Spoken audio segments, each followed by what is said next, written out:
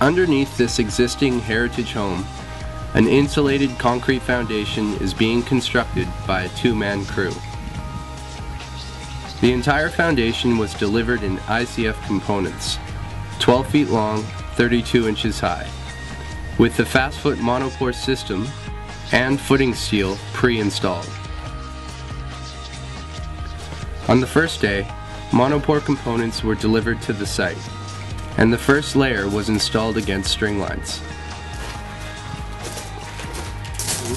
The second layer of components was installed, and reinforcing steel was placed. Then Zont brackets were attached 6 feet on center to the ICF wall, and 2x4 whalers and strong backs were used to flatten and plumb the foundation. On day 3, the final layer of ICF components was installed, along with vertical steel and window bucks.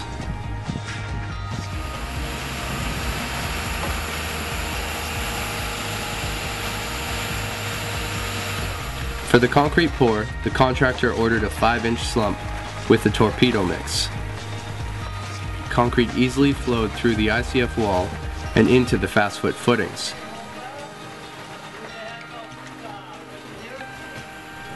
Once the footings were poured, the concrete was left to go off before the next lift.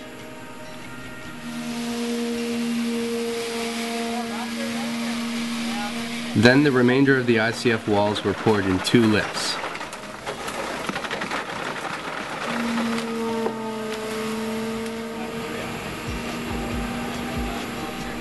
To see the system for yourself, come check us out at the World of Concrete.